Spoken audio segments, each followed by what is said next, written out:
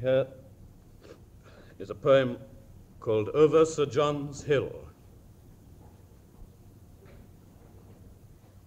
Over Sir John's hill the hawk on fire hangs still. In a hoisted cloud at drop of dusk he pulls to his claws and gallows. Up the rays of his eyes the small birds of the bay, and the shrill child's play wars of the sparrows and such who swansing dusk in wrangling hedges. And blithely they squawk to fiery Tyburn over the wrestle of elms until the flash the noosed hawk crashes, and slowly the fishing holy stalking heron in the river Towy below bows his tilted headstone.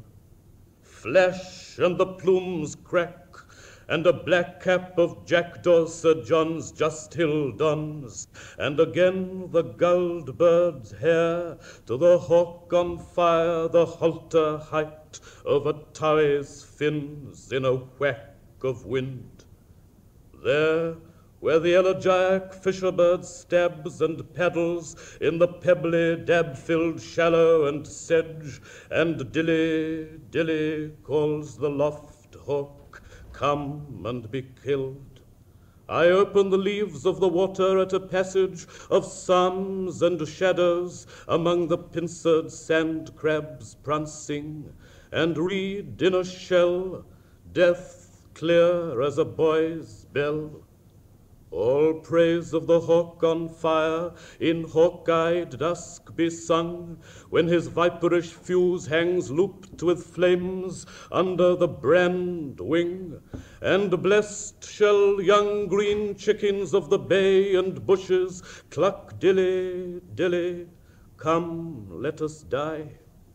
We grieve as the green birds never again leave shingle and elm, the heron and I, young Aesop fabling to the near night by the dingle of eels, Saint Heron hymning in the shell-hung, distant, crystal harbor vale, where the sea cobbles sail, and wharves of water where the walls dance, and the white cranes stilt.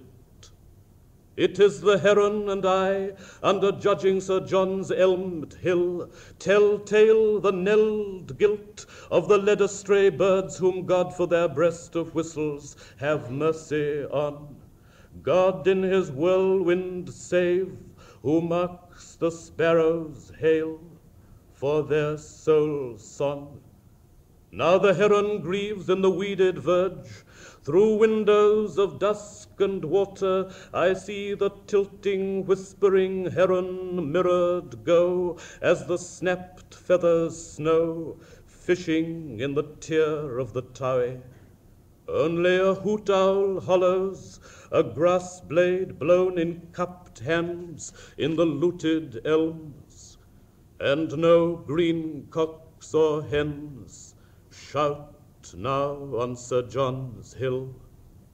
The heron, ankling the scaly lowlands of the waves, makes all the music, and I who hear the tune of the slow were-willow river, grave before the lunge of the night, the notes on this time-shaken stone, for the sake of the souls of the slain birds sailing. Thank you very much.